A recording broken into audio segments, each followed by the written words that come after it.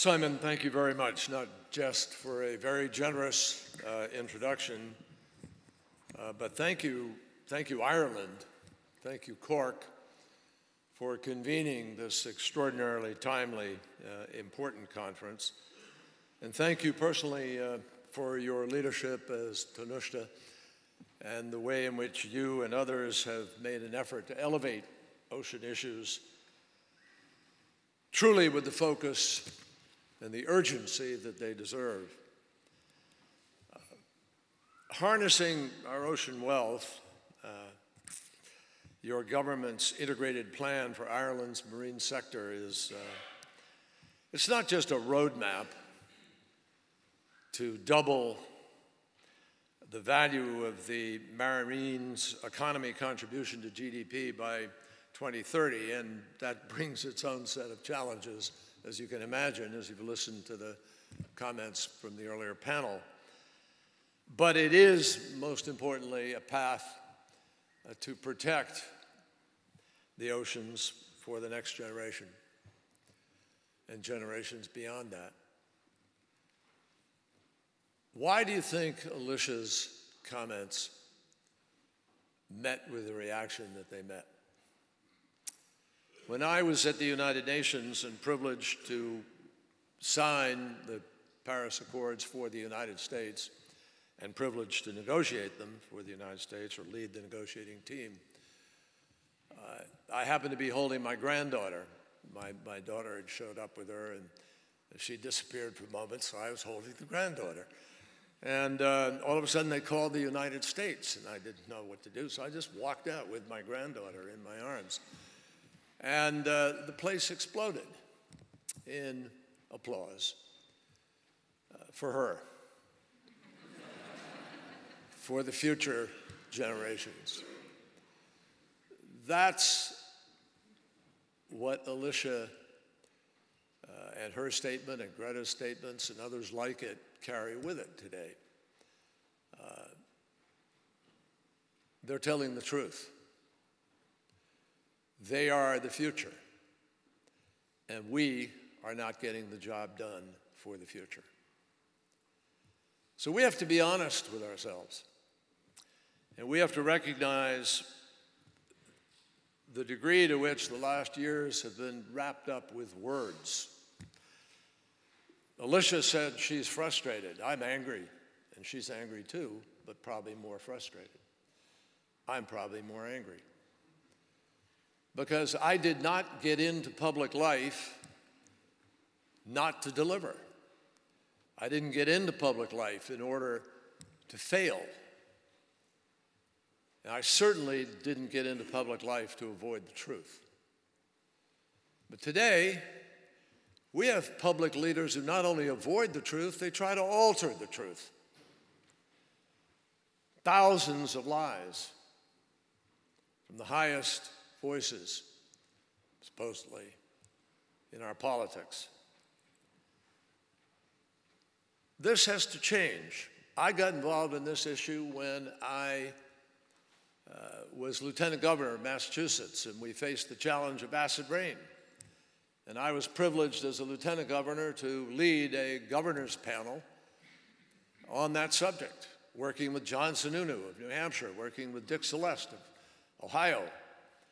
And we took a conservative, market-based idea called cap and trade. And we used it in order to deal with sulfur and deal with acid rain. You don't hear about acid rain today, folks. Why? Because we addressed the problem. And we used a market-based solution in order to try to deal with it. So this can all be done. I'm convinced of that. Alicia knows that. You know that. But the fact is, as we sit here, stand here, talk here today, not one nation in the world is living sustainably. And we, collectively, are not getting the job done. When we first listened to Jim Hansen testify to us in 1988 and tell us it's happening now, here it is, this is climate change, here are the dangers, then adaptation and mitigation were options for the future. Now they are a must, and they are inadequate to the task.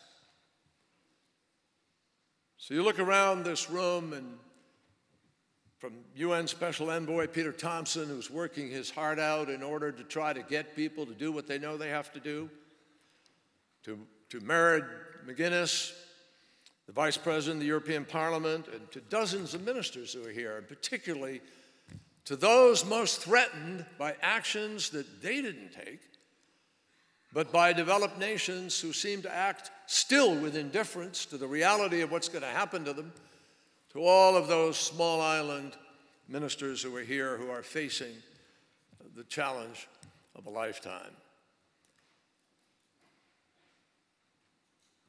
Yes, management of the oceans is a stewardship of a $500 billion business, $500 billion of global economy and the livelihoods of 12% of the world's population. But the truth is that we are far from doing what we know we should be doing and what we can be doing. Ireland particularly understands this. Ireland has always had to fight against a disadvantage. There's a nature in our politics in Boston with the Irish who have played such an extraordinary role of just being fighters and understanding how to get the job done. And Ireland has this enormous biodiversity and deep water coral reef, and on the other, let me just simplify it by saying, I think Ireland knows too well the scale of the challenge. With just 2% of its waters currently protected, but we are all deeply impressed by the fact that there is a commitment and a conviction, which you can feel from Simon and you feel from this conference and this weekend, even expressed by the Senate here, that half of Ireland's seas and ocean are going to be set aside as a marine protected area. But it cannot be emphasized enough as we gather here, folks. And I want to emphasize this. I'm an optimist in this. I believe we can do this. My frustration and my anger comes from the fact that we're not doing the things that we know we can do. But the fact is, time is not a friend to any of us on this issue right now. Not unless we change the decisions we're making. And the challenge is not just about the environment. It's about fundamental policy choices in a world that is rapidly changing around us. Everything is changing. The way we communicate, the way we do business. By the way, I thought Declan MacDonald's description of the responsibility of business could not be more on target. And I hope we will all work and find new ways to infiltrate a greater portion of the corporate sector of the world to understand its responsibilities of corporate citizenship. Declan clearly does and articulated them here today, and I thought it was an important contribution. But the fact is that this is about fundamental values, fundamental policy choices. Choices that I think most of us sort of took for granted as we grew up. This is the way we want to live. Clean, for the future, protecting the future. It's about the next generation. It's always supposed to be about the next generation. Being able to count on the oceans that we are now taking much too much for granted on a global basis. And we have now pushed oceans, even oceans, vast, amazing expanse of ocean being pushed to the brink. So we're here together because we're in a fight. You understand it. That's what's brought you here. We're part of a movement that has been growing over the last 5 years, with billions in commitments and 3.8 million square miles of newly protected ocean. And we all have our eyes on Norway and the meeting coming up this fall in October, and the next Our Oceans Gathering, and then the UN. But every time we're together, my friends, we have to remind ourselves that these gatherings cannot simply be an excuse to talk. They've got to become an exhortation to action, and indeed, they've got to become the action itself that is going to pull us back from the brink. We have no right to rest on the laurels of the last meetings or the last commitments, particularly since we know that those commitments are not getting the job done. We have no right to do that, particularly when not anywhere over the globe do we see not see too much money chasing too few fish. That's really what it is about. How many restaurants open that are now going to offer more fish? How fast does that demand have to be met? How many people sit down and open up a menu and check to see whether the fish were caught sustainably? How many restaurateurs actually make that? How many people have enforced and endorsed and actually are implementing the port state measures, which is supposed to make certain that we guarantee where the fish comes from? We can't rest on our laurels, not when on the high seas there is still too little enforcement.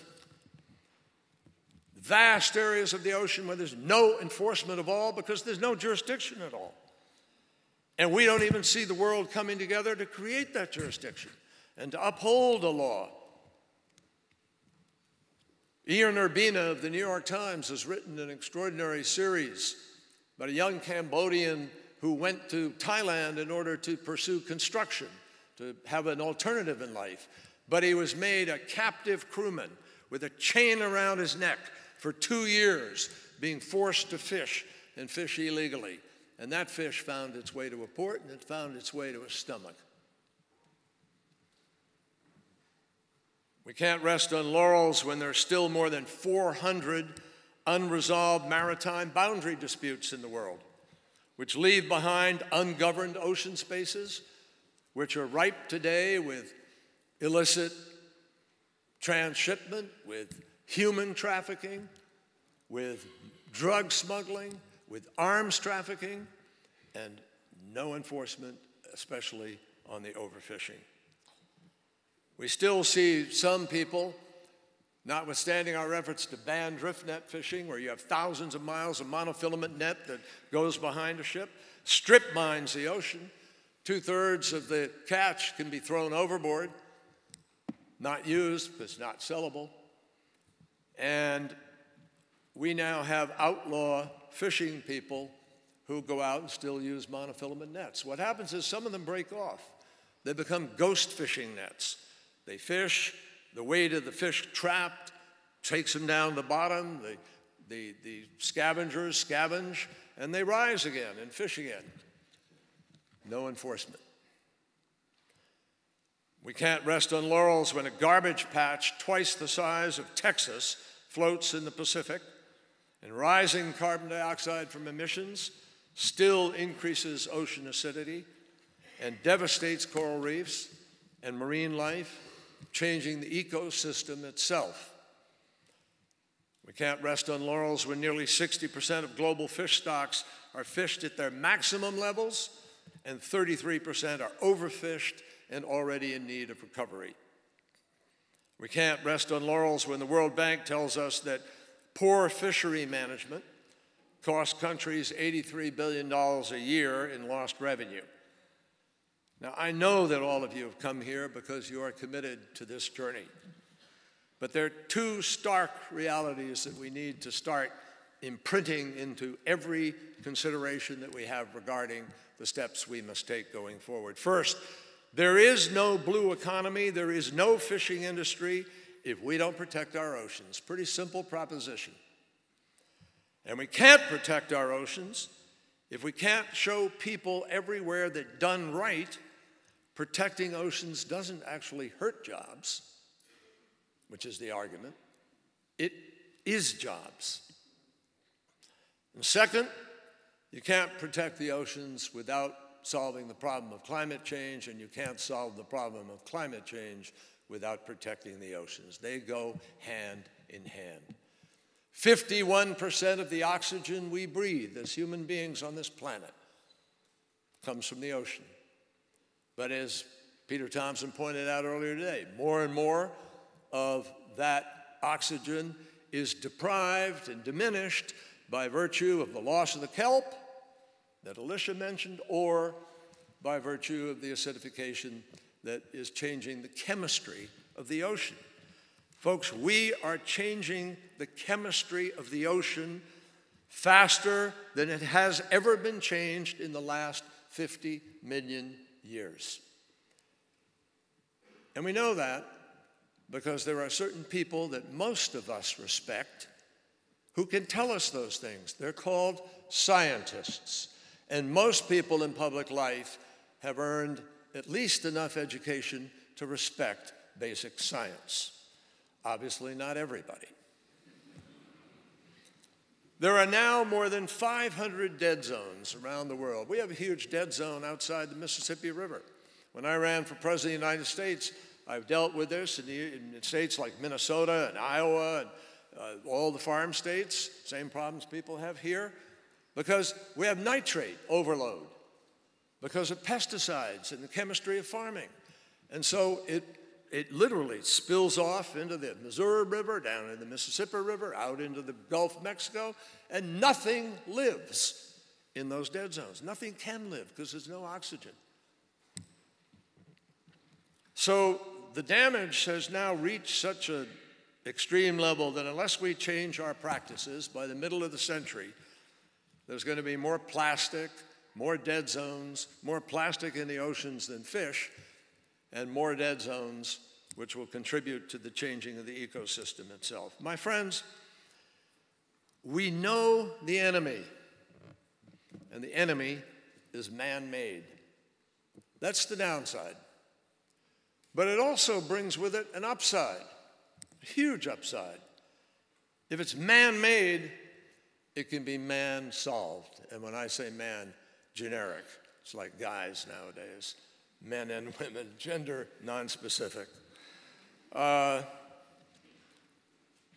We have the capacity to provide the solution. That's what really is so utterly frustrating here. You know what the solution is to climate change? Energy policy. It's not something we don't have within our grasp. When we negotiated the Paris Agreement, we created mission innovation. Mission innovation it came with Prime Minister Modi's strong imprint, with President Xi's accession. It is an effort by the major industrial countries and the ones with the greatest technology to put their foot to the fire and begin to develop any technology that might be able to add to our ability to deal with this problem. But energy policy is the solution to climate change. We all know what we have to do. We have to move as rapidly as possible to electrify the creation of power and to make sure that that electrification is coming not from fossil fuel. We have a time frame that we understand. We have to be able to reach a low carbon, no net carbon economy by 2050. And we're simply not on track to be able to do those things, even though we know what we have to do. We have to begin, we should not be moving in the opposite direction with respect to tailpipe standards for automobiles. We should be moving higher, and we have the technological capacity to do that. And if you do that, you will reduce the other things that you might have to do in order to deal with climate change. We need to change industry's provision of power. We need to change the way we build buildings. We need to change some of the materials we use in it.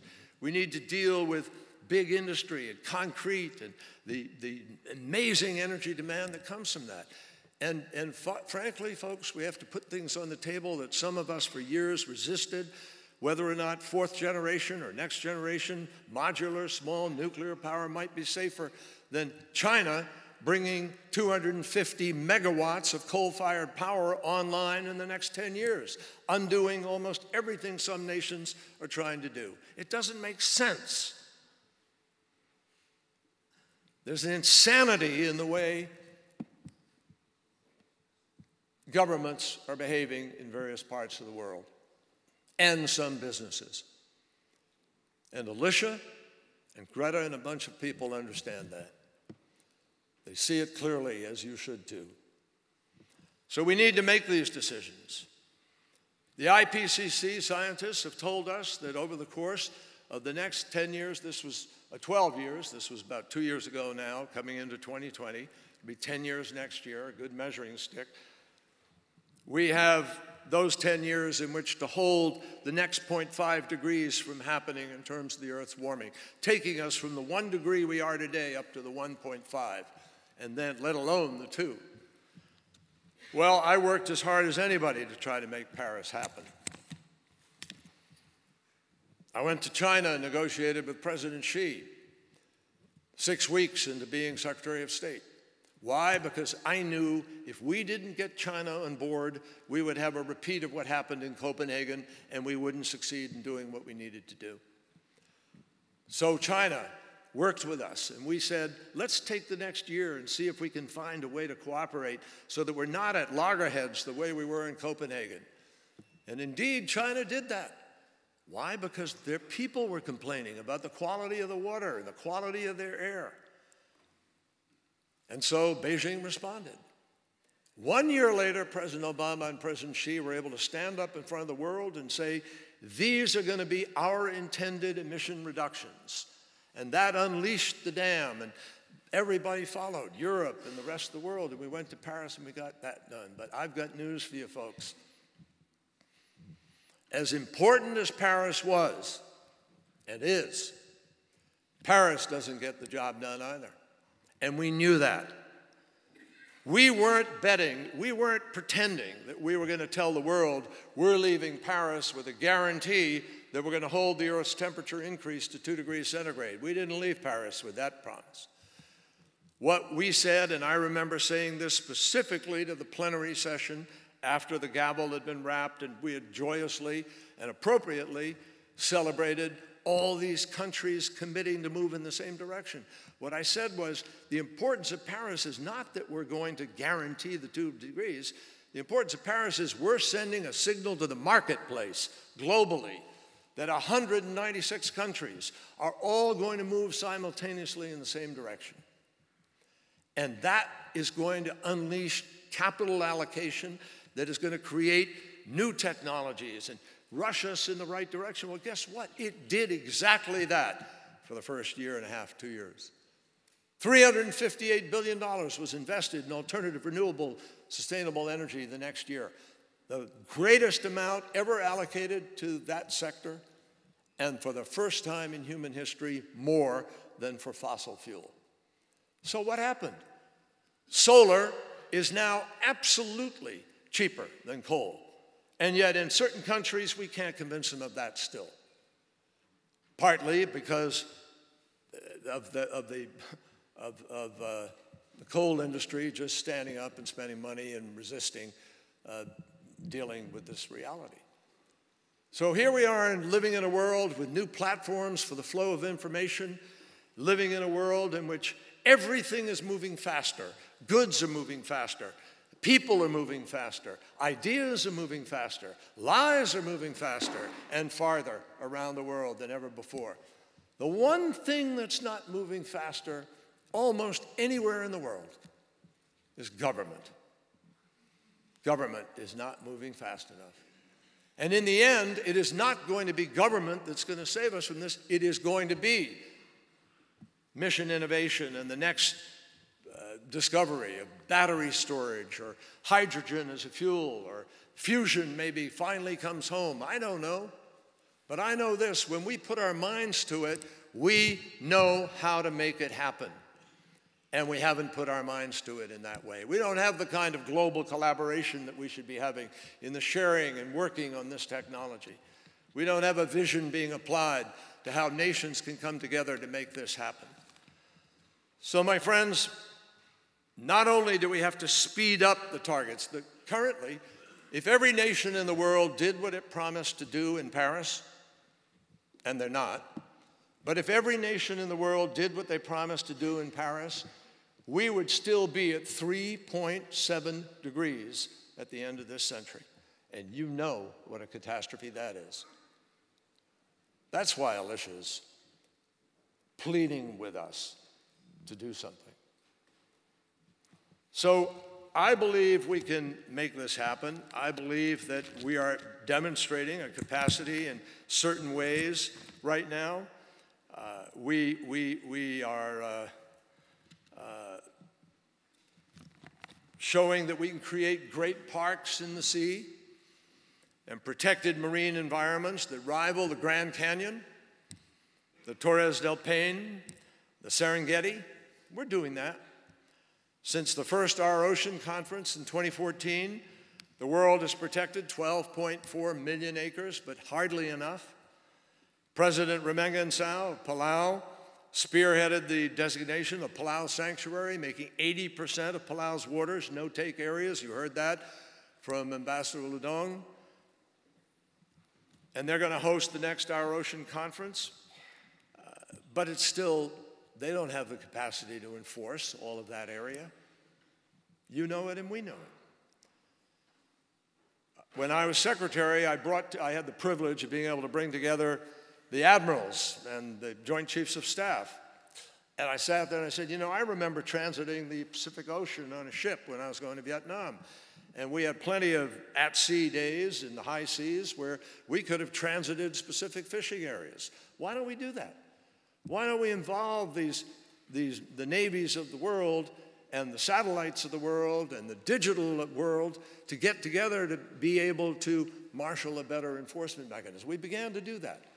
Of course, it's all fallen apart now with the current administration. But the fact is, I remember meeting the Rapa Nui of Easter Island when I was in Chile at the Oceans Conference. And they were committed to protecting their waters. Their MPA was officially designated last year. And then the designation, of course, of the Revilla Gigedo National Park off the Pacific coast of Mexico created the largest MPA, marine protected area, in North America. Last summer, the New Caledonia government took the first steps in the Coral Sea Natural Park. So we can do these things, folks. We're just not doing them fast enough, and we're not doing them with the capacity to guarantee that the commitment is in fact real and upheld. I am, 2 years ago in Malta, I joined with the Monterey Bay Aquarium in launching the Southeast Asia Fisheries and Aquaculture Initiative. And we're working locally in 5 countries to listen and learn as they lead the drive to sustainable development. In January, I met in Hanoi with the Vietnamese leaders to encourage collaboration, further collaboration with the private sector and government to advance sustainability of shrimp farming through an all-of-government approach, which is what Ireland is talking about, just like you have here. And we're bringing together technology experts and local markets, finance experts, all of the major industry players who are critical to making this happen. But I don't see the kind of gathering of these players in the way the governments ought to be gathering them and guaranteeing that we're coming up with the agreement to move. We've announced a commitment now with the Minh Phu Seafood, one of the largest shrimp producers in Vietnam, to bring 20,000 shrimp farms in the Mekong Delta up to the highest levels of sustainability by 2025. We need that on a global basis. We're working with the private sector because supply chain companies can send behavior-changing market signals that galvanize action well beyond what any government itself is going to be able to do by itself. So, an example of how this can happen and happen with good effect is Indonesia, the second largest fishing nation with 9 million jobs hanging in the balance, a nation of 238 million people who depend on seafood as their primary source of protein. 10 years ago, they were on a collision course with Mother Nature that threatened to drive the industry into bankruptcy and plunder fishing stocks for generations. Instead, led by philanthropic sector, not government, not business, but the philanthropic sector, fishermen and fishing families and their governments created a compact for a new way of doing things, not to stop fishing, but to fish smarter. It was a compact to fish sustainably and to trust each other and to reap the benefits of a network of protected areas that no one was allowed to opt out of. Today, instead of too many fishermen chasing too few fish, illegal fishing is going down and the daily catch is going up. There are more fish, there are bigger fish, and policymakers in Jakarta are reassured by new economic data that they can bring to local communities, projecting that if their fisheries stay like this, then fishing communities by 2050 could be earning nearly $2.3 billion more. This can be done. So, as someone who represented a fishing state for 28 years in the United States Senate, I dealt firsthand with this. I was also chairman of the fisheries subcommittee, of a committee of the Commerce Committee for a period of time, and worked with Senator Ted Stevens of Alaska. And so I got to know all our fisheries really well, the tuna fisheries in California, the salmon fisheries, the crab fisheries, the cod fishery, which we don't have in New England anymore. And I'll tell you, fishermen and their families are our partners, not the enemy in this. That is clear. You know, Willie Sutton, who was a famous bank robber, American bank robber, used to say he robbed banks because that's where the money was.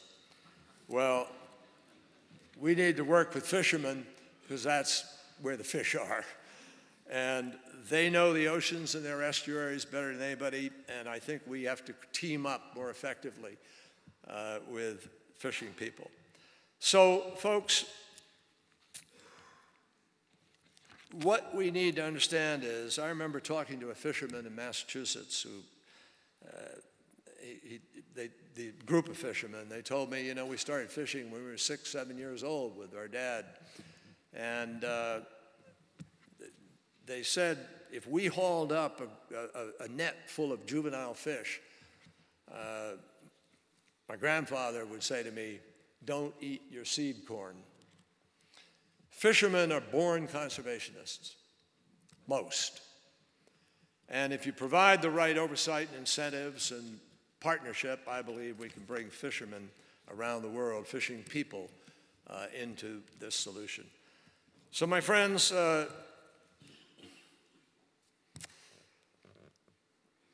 it takes a village to meet the ocean challenge.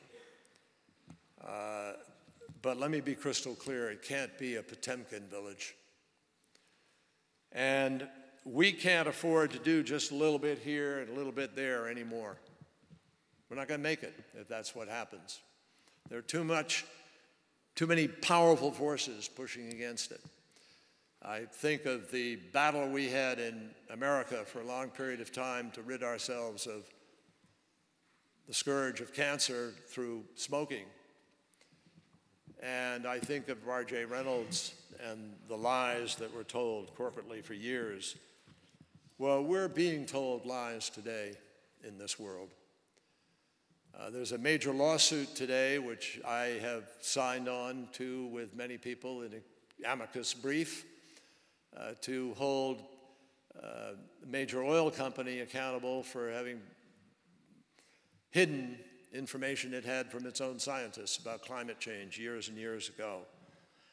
And we obviously don't have the space in time to be lied to by presidents or prime ministers or finance ministers or environment ministers.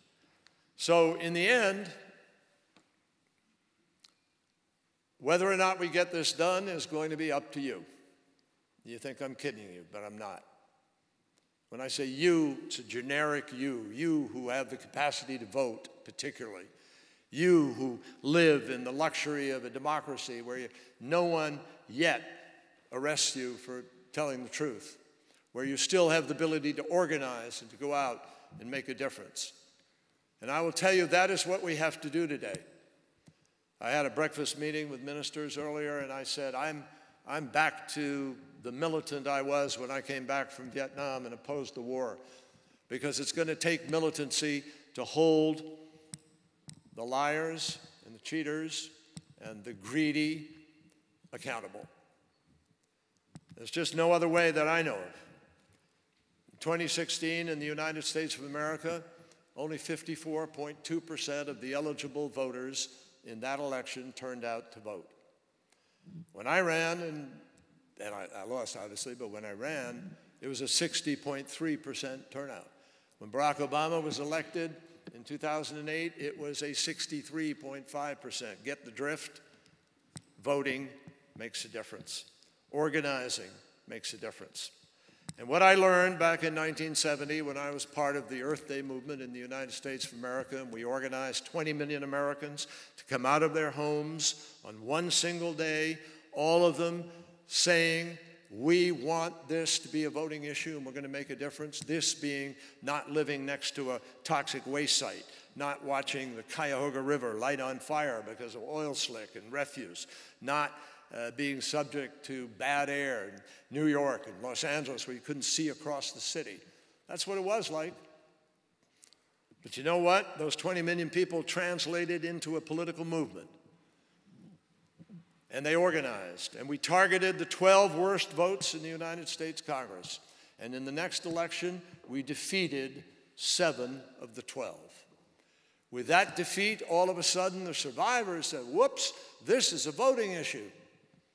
We better pay attention.